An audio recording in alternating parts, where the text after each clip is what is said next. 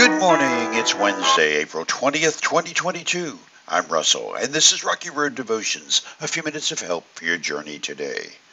Our devotion today is entitled, Wait, What? And our scripture is Luke chapter 24. But very early on Sunday morning, the women went to the tomb taking the spices they had prepared. They found that the stone had been rolled away from the entrance. So they went in, but they didn't find the body of the Lord Jesus. As they stood there, puzzled, two men suddenly appeared to them, clothed in dazzling robes. The women were terrified and bowed with their faces to the ground. Then the men asked, "Why are you looking among the dead for someone who's alive? He isn't here. He's risen from the dead. Remember what he told you back in Galilee, that the Son of Man must be betrayed into the hands of sinful men and be crucified, and that he would rise again on the third day." Then they remembered that he had said this. So they rushed back from the tomb to tell his 11 disciples and everyone else what had happened. It was Mary Magdalene, Joanna, Mary the mother of James, and several other women who told the apostles what had happened. But the story sounded like nonsense to the men, so they didn't believe it. However, Peter jumped up and ran to the tomb to look. Stooping, he peered in and saw the empty linen wrappings. Then he went home again, wondering what had happened. Peter had had a front row seat to seeing 5,000 fed with a boy's lunch, healings by the truckload, a meeting with long-dead prophets Moses and Elijah, and being witness to Lazarus, still wrapped in a death shroud, walking out of a tomb that had been sealed for 4 days. And with all that evidence, the forewarning from Jesus, and the announcement of angels of resurrection, he still went home from the tomb, scratching his head in disbelief. Peter, you gotta love him. Peter had the wait, what syndrome. It's what happens when your brain is on vacation and something wonderful happens and you've brain slept through it all.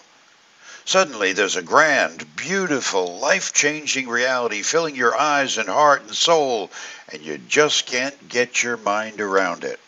And you go home wondering what in the world just happened. That was Peter, energetic, enthusiastic, ready to leap over tall buildings or fight an army of soldiers single-handedly, and often devoid of the ability to connect the dots. And the dots in this unique event in human history were the virgin birth, sinless life, miracles abounding, prophecy fulfilling, laughing, loving, dead man raising joy of Jesus the Christ. But for Peter, Friday afternoon through Sunday morning were nothing but grief, despair, and agony on me. Peter, the one who could blurt out the truth, "You are the Christ, the Son of the living God," heard the women spout what he thought was nonsense, but went to the grave anyway, saw nothing, left the unoccupied tomb in discarded grave clothes to go home wondering. Wait, what? Fast forward to your life and mine. Can we possibly be as obtuse and brain detached as Peter? I can, and have been, often. Just ask anybody who knows me well. Has someone ever dropped a big gift in your hand and you wonder instead of hugging that neck? Did you ever find something long lost and begin to take credit for your good sense to look there?